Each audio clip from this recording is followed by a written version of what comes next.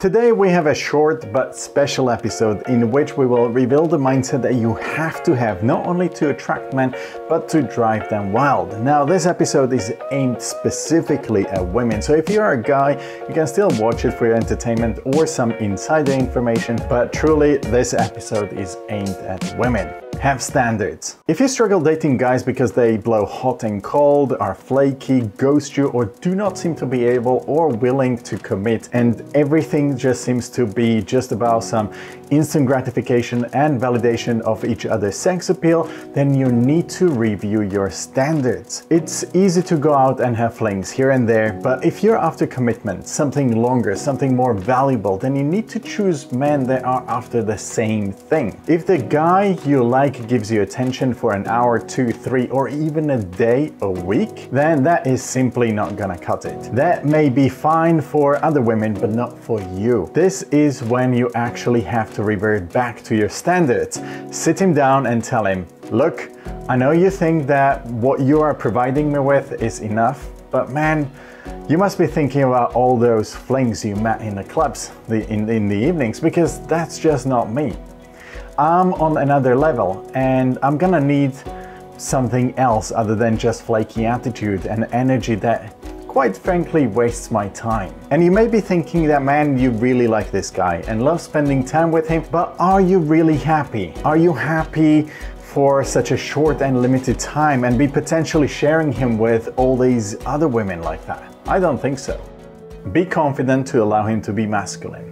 Nowadays, wherever you look, be it Instagram, YouTube Shorts or TikTok, you'll see all these girls and women either proclaiming their emancipation and subscription to the pseudo-feminist ideologies or straight up offering bad dating and relationship advice under the guise of bad bitch, strong independent woman type of behavior that more often than not makes women believe that masculine behavior or misandry is the way to go, while in reality they miss the mark entirely. Look, there is nothing wrong with being strong or even independent. Hell, there is nothing wrong with having some masculine traits, just as there is nothing wrong with men having the softer side or even being able to embrace their feelings and emotions. However, there is no strength in being pushy, pushing men away, claiming I can do it myself, or refusing their masculinity, shoving it into their faces. If you do that, you will attract feminine men, the submissive men who seek out that kind of behavior. Men who want to be cared for rather than care for their woman.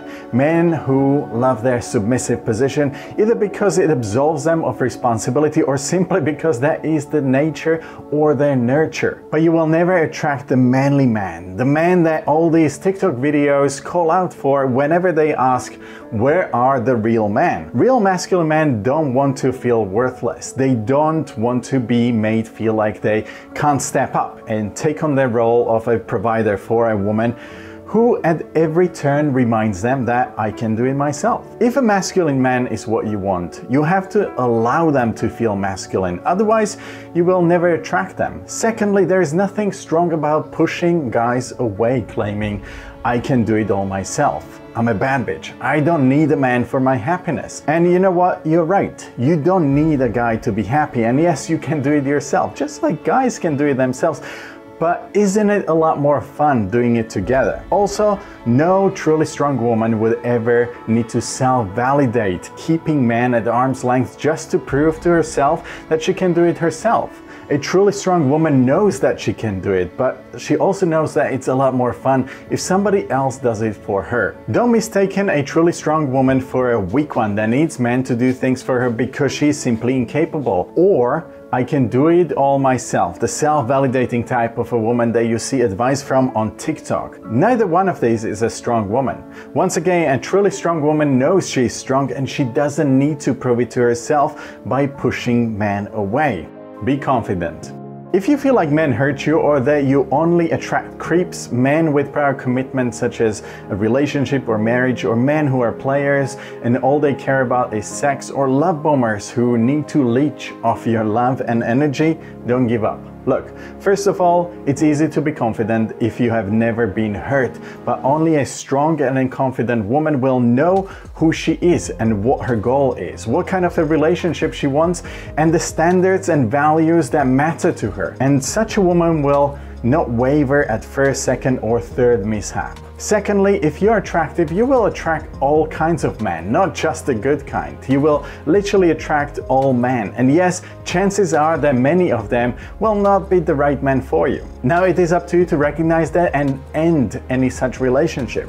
It is up to you to learn from each experience and move on, sifting through the bad ones until you find the one that makes you happy, the one who appreciates you and you appreciate back. One who supports you when you have a shitty day, and he is a great one. The one that you lift whenever he trips up. Life throws many obstacles our way and relationships are often tested. But when you and your partner are in it together, it is worth holding on to it. And you go until you find it. And look, I know that sometimes you may feel like life just does not seem to work out. But as long as you make sure that you grow as a person and better yourself, learn from bad experiences, and go out and look for the right man you are willing to commit to, and he is willing to do the same for you, you're already ahead of the curve, doing much more to achieve that happiness than 90% of other women who are at home recording TikToks and crying about how unlucky they are in love or what a strong and independent B-boss they are. You are already doing something and they are not. Alright guys, that is all I have to say today. If you want to reach out, feel free to send us a comment below. If you need help from a professional with your relationship or just some love advice, head to the description below